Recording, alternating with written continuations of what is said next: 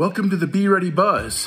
One of the first things you need to do after an earthquake or tornado or any other incident that could affect the structural integrity of your home is to check for natural gas leaks. Only use a flashlight or a glow stick to check in the dark. Don't turn on a light switch and certainly don't light a flame.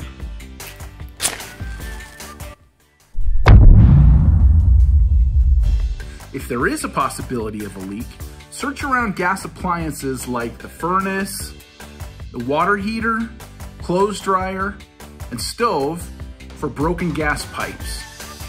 Listen for the sound of escaping gas and smell for the odor of natural gas. If you see, hear, or smell gas, immediately get everyone out of the house. Open doors to ventilate the gas as you go. Then call 911 from outside your home and a safe distance away. If you can safely do it, shut off the gas to your home from the outside gas meter. Teach everyone how, where, and when to quickly shut off the gas. Seconds could matter. Keep a shut-off tool or an adjustable wrench near the gas meter. When the valve is in line with the pipe, the gas is on. To shut it off, turn the valve a quarter turn so that it's perpendicular to the pipe. Now it's off.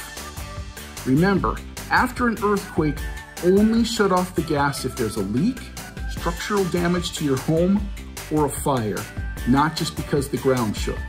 A qualified professional needs to come and turn the gas back on.